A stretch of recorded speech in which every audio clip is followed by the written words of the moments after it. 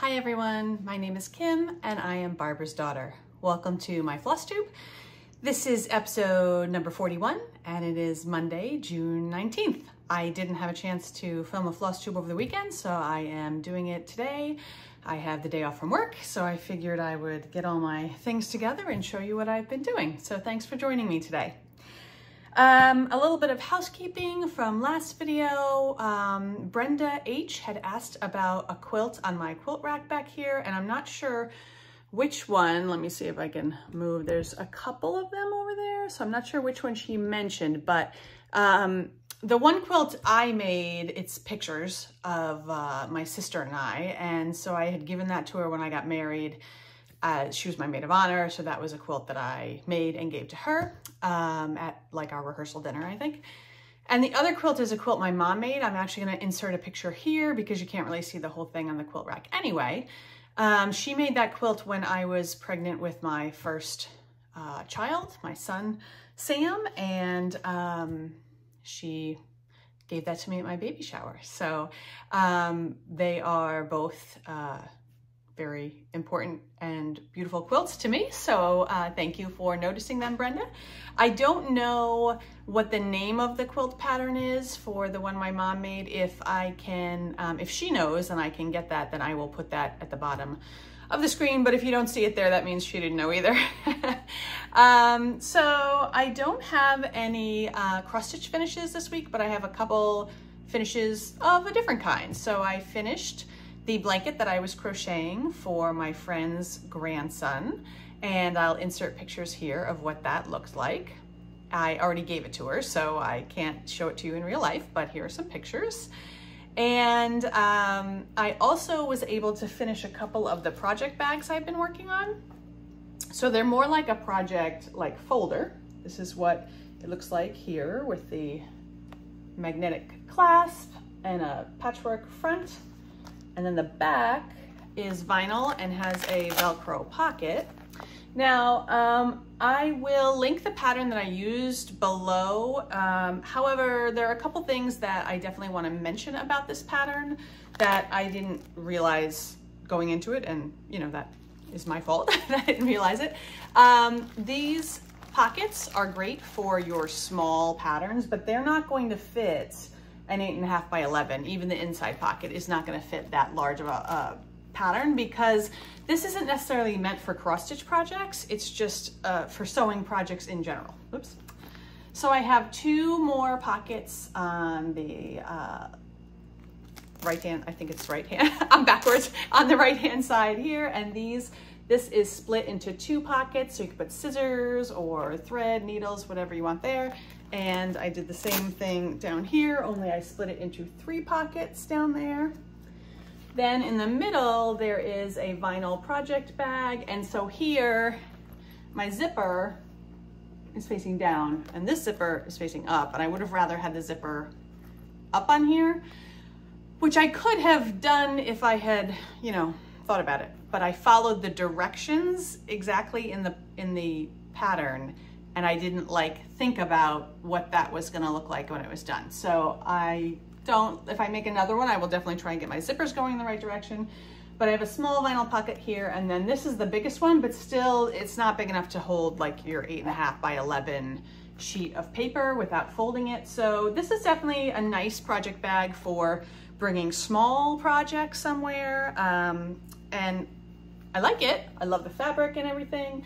But I think I also would say the pattern rather, it says it's for an advanced beginner. I do think that an advanced beginner or even beginner seamstress could do this project bag, but the directions are not adequate for a beginner seamstress. There are not things listed like what direction you should iron your seams. The names of different pattern pieces are different when you cut them than they are in the pattern. So I could figure it out, but I've been sewing since I was a kid. So it took me a while. Every time I was looking for a pattern piece, I was looking for vinyl binding because that's what she had called it when we cut it out. But then she's now calling it vinyl bias tape. And it's the same thing, but it just takes a minute to like figure that out. So there were some things I think in the pattern that made it a little more difficult to complete the project.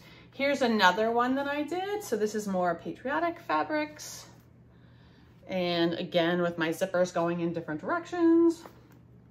And my pockets on the inside, pocket in the back. So I like the way they came out. I have 4 more that I haven't finished yet, but I got these 2 done, so I wanted to show them to you.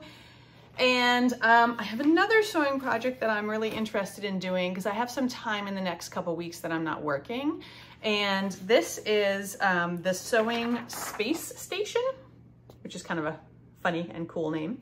And you can see it's used in this picture to put your sewing machine on. But I thought this would be a great use for like a mat at a retreat table or even at home to put out when you're stitching. In the top, there are pockets, and you can see she put stuff there. The whole thing folds up, and there's like a little extra bag that goes with it. And this part that hangs is good to like, you can hang that off your table or the couch or whatever and put like your scissors and things in it. So it's obviously not made for cross stitching, but I'm gonna make it for cross stitching. This is another look at what it looks like. So these are pockets, big long pockets here, and these flaps cover them. And then there's 2 more pockets over here. And then there's like the thing that hangs down with more pockets and a little pouch that attaches down here. So I haven't even bought my fabric yet for this, but I am gonna go this week and get that and get started. This is by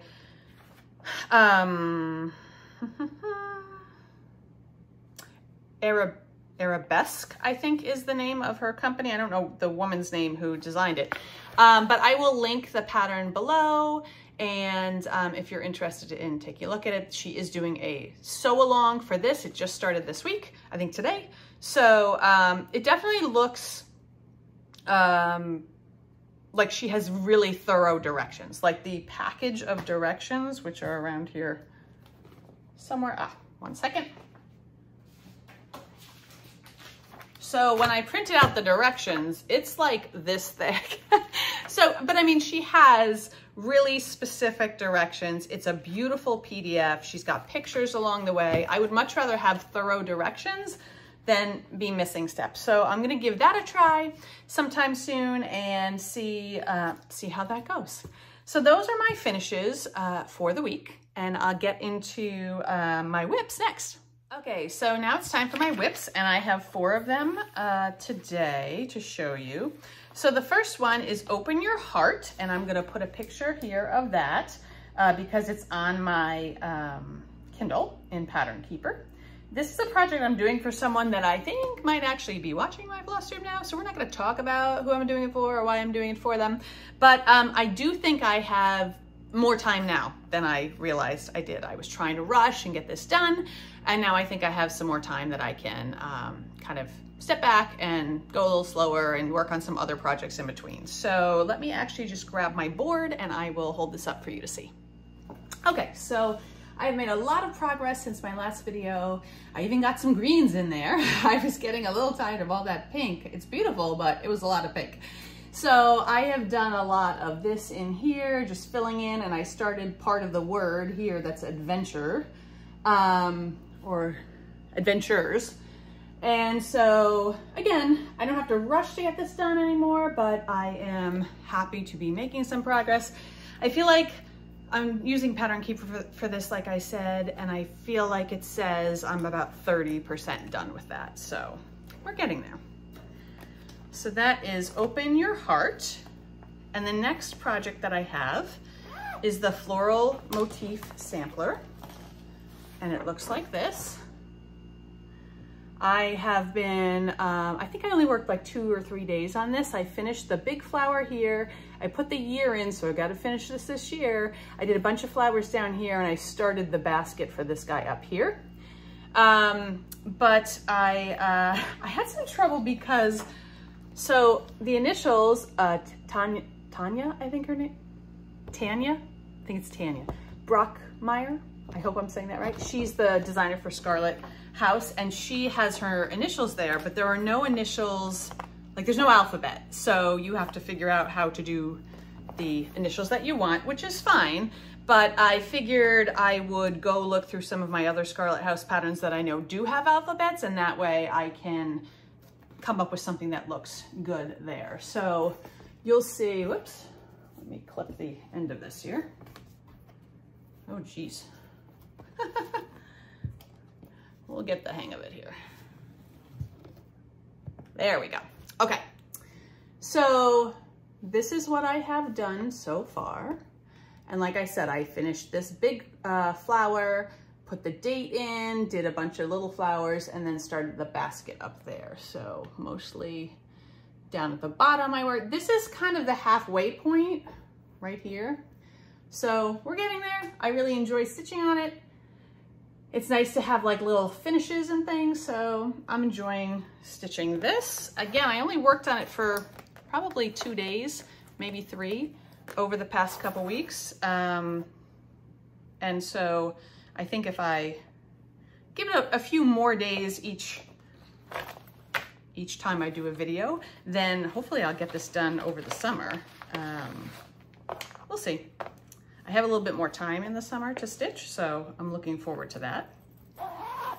The next project I have is the Scarlet House Isabella Jackson 1829, and I'm doing something a little different than this. As I was stitching, I first thought that I would eliminate the words here that are over 1. Not really because they're over 1, but just because I didn't necessarily like the verse or anything. It says, when conscience pleads, turn not away, 'tis heaven that speaks and points the way.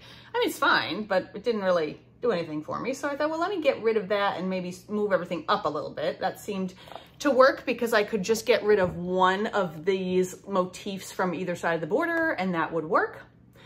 But as I was stitching, I realized that the rest of the things down here, like the name, the people, the dogs, I don't really like stitching people in my samplers. I do it if they're there and it's fine, but it's not something that I like look for. So I thought, I think I'm actually going to cut out a lot of this sampler and I'm going to end it right underneath the row of flowers that I've been working on. So where I want to end it is actually, instead of putting this white line there, I've moved this border up right underneath that row of flowers. So I have done just the outline of the border. So you can see there's my row of flowers and there's the border there that I've put in. And so it's gonna be pretty much 8.5 by 11, actually 11 by 8.5 when it's done. So hopefully that won't be too hard to find a frame for. And I am doing this on Picture This Plus Ale, 36 count. I now have a whole half on the other side, half of my fat quarter that I can use for something else. And I actually know what I want to use it for. So that's good. I'm using the called for silks, which are Classic Colorworks Belle Soie silks. And I really like using them. But I actually am super excited to get this done. I'm hoping, because all I have to really do is the border, and then I will probably put, not that white line, there's not enough room for that line, but there is a tiny little line, it's very hard to see down there, under the words. And I am going to put that in, I think, because after I finish the border, there'll be just a little too much space between the flowers and the border. I don't want to leave it looking too empty. So hopefully by the next time I have a video, I will have finished that and you can see what I meant to do with that. So that is Isabella Jackson. Okay, the last thing I was working on this week, past 2 weeks, is Star Spangled Ornaments. And I actually misspoke earlier when I said I had no other finishes, because I did finish some of these. And I don't remember which ones I've already shown you and which ones I haven't. So I'm going to show you all the ones I've finished so far. This I know I've shown you. That's the first one I've done. So that's a kite. And then I did this one over the past couple weeks, I know. This is the apple or blueberry pie, which I think is super cute. And I have finished this heart. These are on Lori Holt Oatmeal 25 count fabric. And if you're going to do this, you do not need 2 packages of that fabric. You can get them all 12 out of one, and I think I have a very generous allowance on the outside, so I don't think you need to give it quite as much.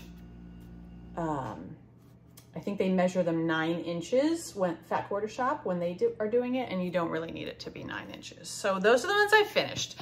And then I decided I needed something to stitch like fill-in. I'm going to be doing this Zoom workshop for 4 days next week, and I think I can get a lot of stitching done while I'm participating in this Zoom call, because it's a lot of just taking it in, listening. So as long as I don't have to read a chart, or at least a very complicated chart, I think I could get a lot of fill-in done. So what I decided to do was to do like the designs, but not the red, white, and blue background.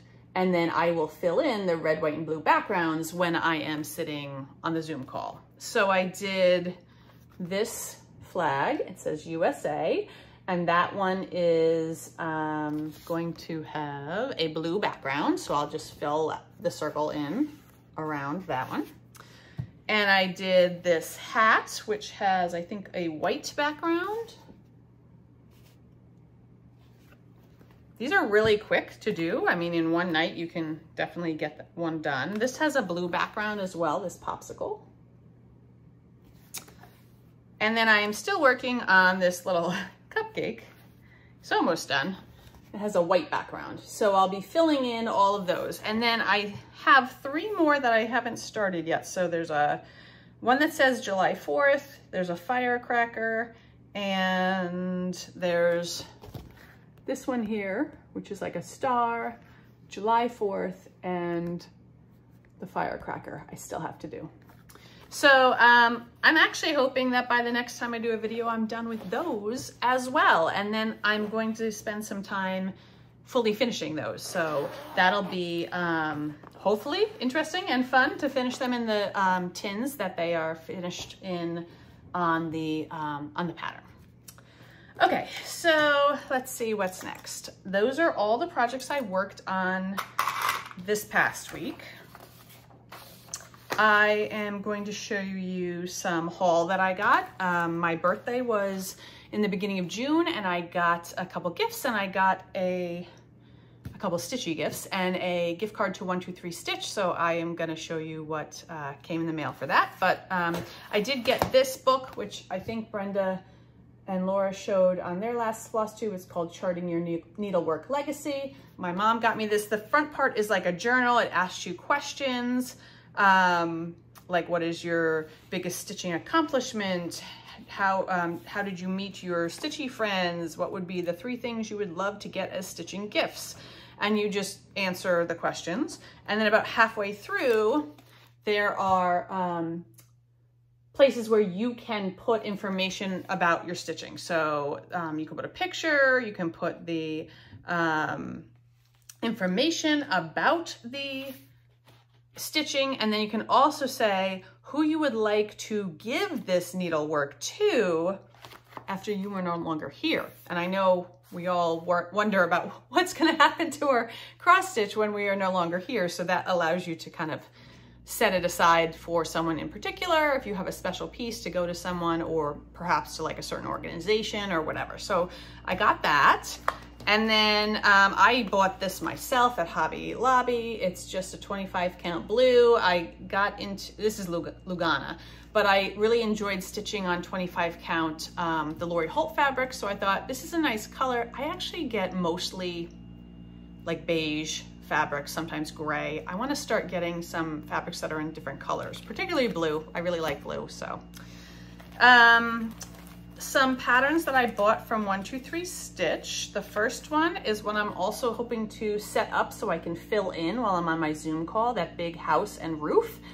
I think would be really good if I got that kind of marked out, the outline, did all the windows. I could just fill in the white, fill in the gray roof. So I am going to stitch this on a piece of XU Designs fabric. I don't know what color it is. And I